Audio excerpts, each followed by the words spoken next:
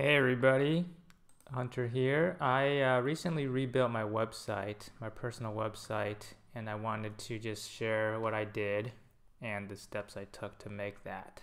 So the first was the idea of the site. The old site was kind of like a one-pager normal site, and then I wanted something a little more unique. So I wanted to make one of those link tree type of sites where it's just like a short bio and you can have links on it, but I also wanted to combine it with the look and feel of like a TikTok or Instagram Reels, and this is the final product I came up with. So when you land on the home page, it kind of looks a little bit like a Reels or an Instagram or a TikTok type of profile. Let me do a little reload here. And then you can kind of just swipe up and you get like a video background and you have like a link to your project here, and then instead of like the hearts and stuff on the right side here, you get your social media profile links and things like that, which I thought is a little cool twist. So you can have all the links in one spot and then you can show off your projects in a swipeable manner. So what I did was I started off with just HTML5 boilerplate. For those of you who don't know, it's kind of just like a very basic HTML only template. And then the whole site is kind of just one HTML page. This is like the whole thing right here. And then I do have a package.json, but the only thing it's doing is there's a few scripts in here. It kind of runs a little browser sync to do a little watch for any changes, and it'll do like a hot reload in the browser for you, and then I'll watch for Tailwind changes. I'm using Tailwind CSS for the styles, and these are the only two things that it does. I can spin that up a little bit right here. So how I have it set up is you do npm run dev, and then this is going to run the browser sync. So now if I want to make a change, let's say for Hunter Chang, I do hello world. Let's do a little change.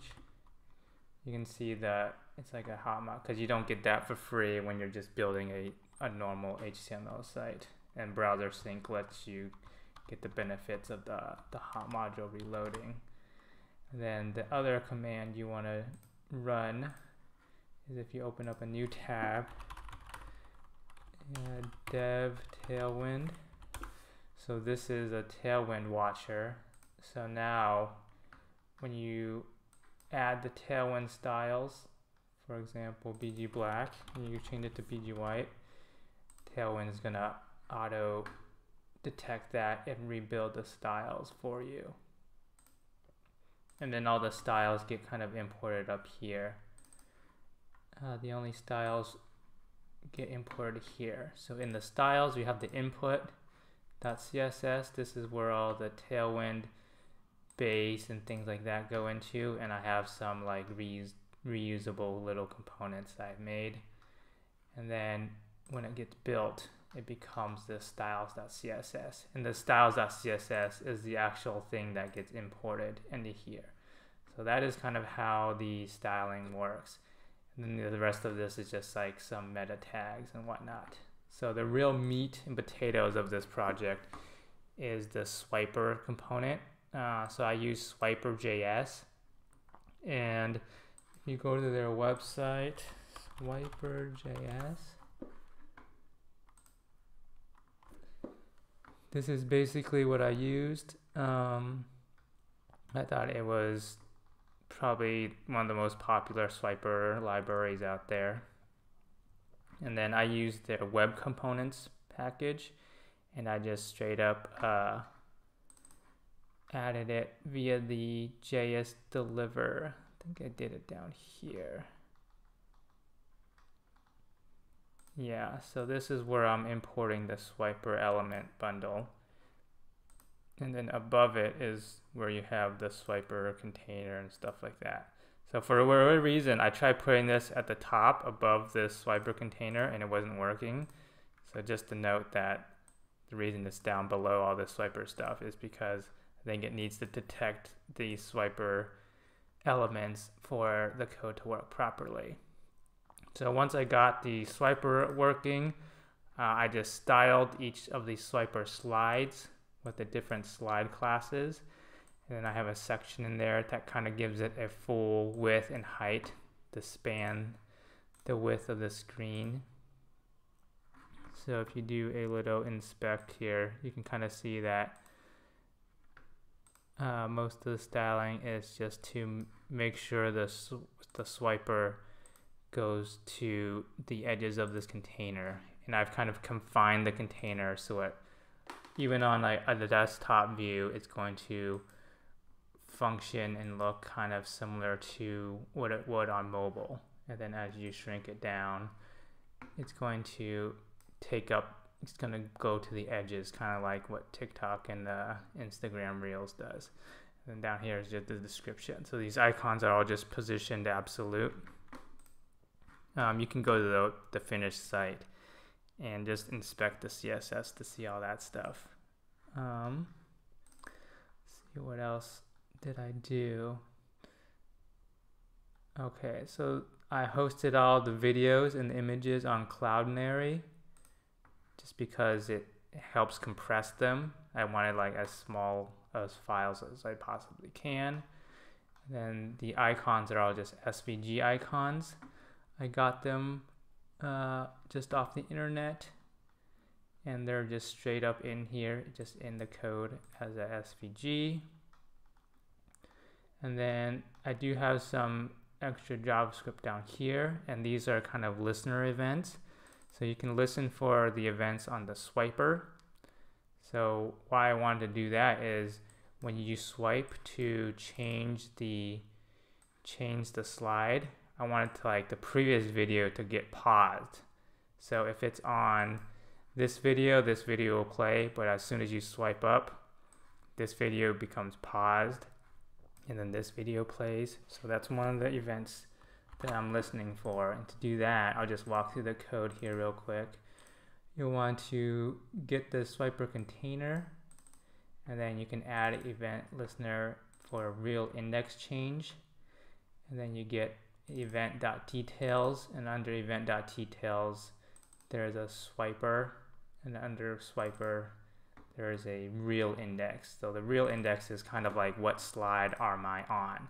So if I'm on slide 0, which is the first slide, then I want video 1 to play, and I'll pause video 2, and I'll pause video 3. If I'm on the second slide, or realIndex equals 1, I want the second video to play, and I'll pause the other ones.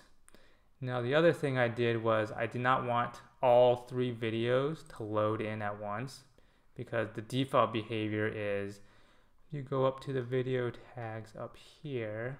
Let's see if I can find them. So this is what the video tags look like. I have the source here. As I mentioned before, I'm hosting the videos on Cloudinary so they can be as small as possible, but they're just kind of like MP4 videos. At first I had this source in all the video tags, so when you first load a page, the 2 slides that are off screen, the video is loaded for those, even though you're not seeing those, and I didn't really like that. So what I did was, the only source I've included was the source for the first video. So when you get there, the first video loads, which is fine. And then for the second and third video, I have the video tag here, and I have a poster here. So the poster is like it's like the image that shows in case the video does not show. So in this case, it's going to show just a static image at first. So let's go to the static image link.